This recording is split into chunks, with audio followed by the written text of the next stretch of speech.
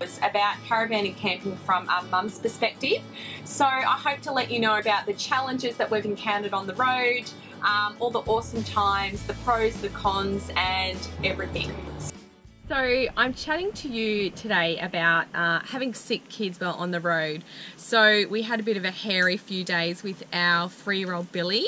The poor little bugger got a little stomach bug, and Justin and I were up all night with him trying to catch spew. So I thought it was great to chat to you about you know, dealing with that while you're traveling. So no one likes having a sick kid at the best of times, let alone being on the road in a caravan with 4 other people. I must admit, we have been pretty lucky with sickness, and I put it down to the kids not being in, you know, school and daycare, and they're not picking up those regular germs.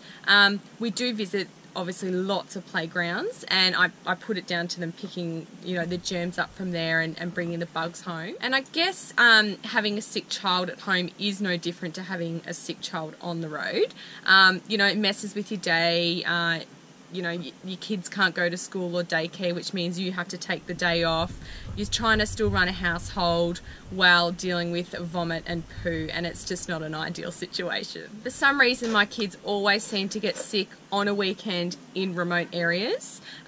Charlie got hand, foot and mouth, which, if some of you don't know about that, it's a very, very common illness. And she happened to get that on the Nullarbor. So we were doing massive days just to try and get her to Esperance, because she had it really, really bad. She was so unwell. And we were just legging it to Esperance so I could get her to the hospital there. So again, that was super tough, and I literally hated that experience.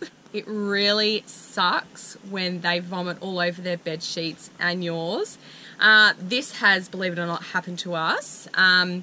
I always keep a spare fitted kids sheet for those situations, a couple of extra blankets, so I can sort of bag up the stuff. I chuck them in the back of the ute, and once I get it to a caravan park or get on power, I can wash all the vomity stuff. It can be really hard getting into a doctor because you're not a new patient, and because you are a first-time patient, they tend to jack up the price a little bit.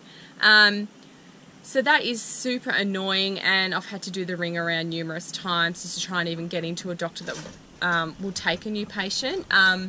So what I have found is this awesome little website, or phone call you can make actually. It's 1-800-BULK-BILL, and you can get on the website, type in your location, and it will tell you whereabouts in your area that there's a bulk billing doctor.